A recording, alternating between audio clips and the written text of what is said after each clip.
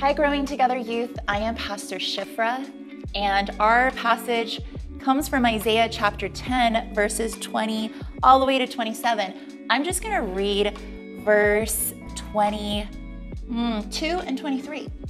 So this is what it says. It says, "But though the people of Israel are as numerous as the sand of the seashore, only a remnant of them will return." Catch this last part. It says, "The Lord has rightly decided to destroy his people." Yes, the Lord of heaven's armies, has already decided to destroy the entire land.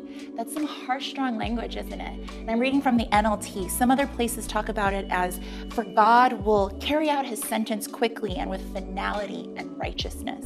What I want to point out is that this is justice coming. This is finally that answer to prayer from all people who are oppressed, people where they were living in situations that were just so wrong. Now finally, it's being made right. Righteousness.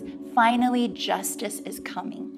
And so that's why it's really important. It says here, the Lord has rightly decided to destroy his people. Some more evidence from the text is from verse 27. It says, "In that day, the Lord will end the bondage of his people. He will break the yoke of slavery and lift it from their shoulders." That's my hope for you, that the God who gives peace, who makes wrongs right, will bring all the justice that we need in his perfect time.